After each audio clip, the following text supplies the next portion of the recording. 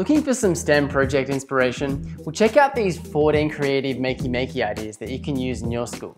What's more is that each idea comes with a step-by-step guide that you can find on Instructables. Easy, coming your way in just a moment.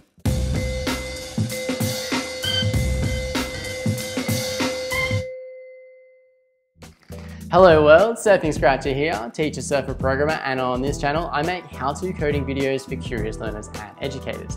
If you're digging this content, then be sure to hit that subscribe button to stay in the loop for more. Alright, this is part 2 in our Makey Makey Ambassador video series. If you're looking for the first part, I'll link to it at the end of the video after you've checked out all these ones. Now remember, if you want any more detail on the content that you've come across in this video, check out the show notes down below in the description. That's where I'll link to all the Instructable guides of the content creators as well as the Makey Makey blog. And that's where you can find all the social media handles of all the content creators. Alright, let's do this. First up, we're up to Leesburg in the United States, and that's where we'll find Julie. Her project brings a typical wallpaper map to life using 5 to 6 Makey Makeys. I love the links to geography and how this project thinks big. It's a research project that lends itself well to a whole class collaborative project, and I can see how the crew have been problem solving on the way to their finished product. From the States, we head over to Scotland in the United Kingdom, and that's where we'll find FRASER. FRASER's got a binary dance map which teaches binary numbers through an interactive scratch game. I love the interactive twister style, with students using each foot and hand to press down on the tiles to make a binary number.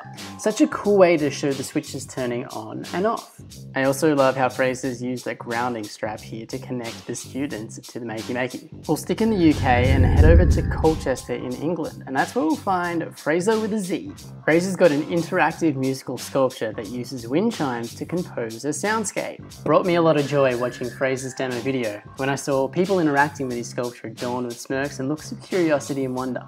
Incredible creativity, and I look forward to tracking more of FRASER's work. We'll stick in Europe and head not too far to Palermo in Italy. That's where we'll find MASSIMILIANO. The professor is bringing Makey Makey to Italy and has interpreted the piano app on the Makey Makey website.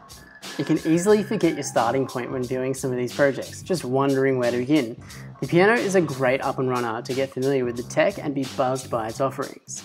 We head back to the States now, into Nashville, Tennessee, and that's where we'll find Mike. Mike's project for us is a self-portrait sound collage. The collage is a favourite at school, and this is a neat way to express yourself through art that also uses some sound to capture the essence of you. Mike also has a pretty interesting sound instrument that you should check out on his Instructables page. Let's make a quick trip back to the United Kingdom, to Leeds, and that's where we'll find Matthew. Matthew's got a sliding scale that uses cardboard and the Makey Makey. This is one of those ideas that can be modified and adapted to suit many purposes. I can see this slider being used as a controller for projects in any learning area. One such example could be to rock and roll a character pose when designing frame-by-frame animations, but there's so many more. Check out Matthew's channel in the top corner right now.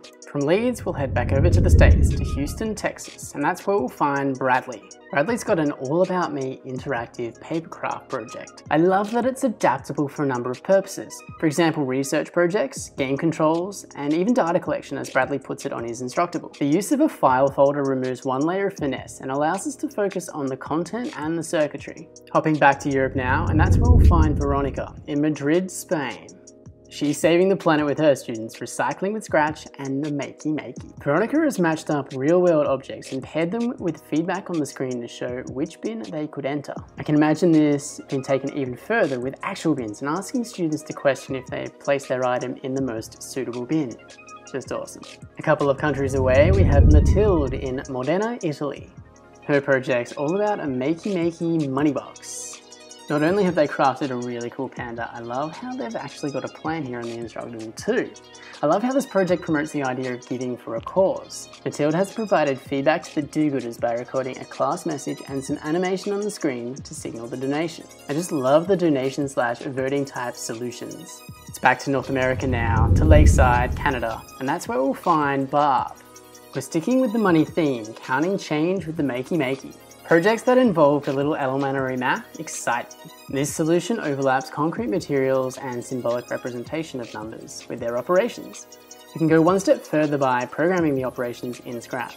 A super project to link numbers to their real-world representations. We're jumping back to the States now, to Fredericksburg, and that's where we'll find Nathan. Nathan's project brings books to life with a talking bookshelf. What a way to spark interest in books. I can see this as a great way for students to capture and share their own reviews as well.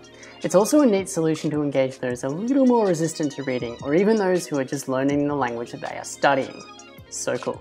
We're off to another burg in the States. This one's Harrisburg, and that's where we'll find Robert. Robert's got a little bit more of an advanced project for us, and it's a sweet floor table drum pad. Students can get creative by creating their own tracks by sampled music. Robert also included some keyboard remapping and uses multiple Makey Makeys on the way to his homage to the MK3. Loving those tunes and the thoroughness in his guide.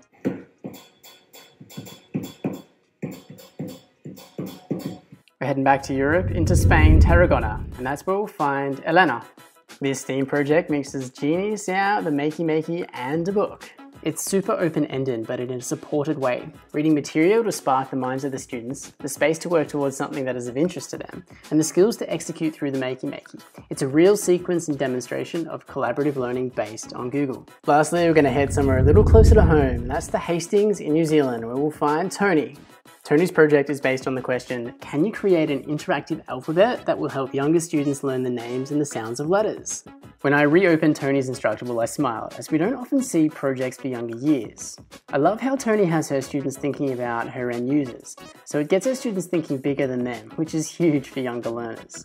I could even see this being extended into phonemes. So cool. I found all these awesome ideas on the Makey Makey blog post for the 2020 ambassadors. Be sure to check out the link where you can grab all the social media handles for all the ambassadors, including this one here for Nadia from Iraq. I'm sure they'd love to hear from you. And a big shout out to Google Earth's website, which took care of all these awesome location animations. There's a link for that below in the description. It's time for a scratchy question. Now my mind is buzzing with all the ideas that I saw in this video, and I want to know which one sparked you. Drop your answer in the comment section down below. Thanks for checking out these creative Makey Makey ideas. If you're feeling inspired, then hit that like button, and if you love my content, then consider joining the Surfing Scratcher mailing list, link below in the description. Part 1 should be up on your screen right now, as well as a few Makey Makey project ideas from yours truly. But until then, I'm off to go find a wave. I'll catch you in the next one.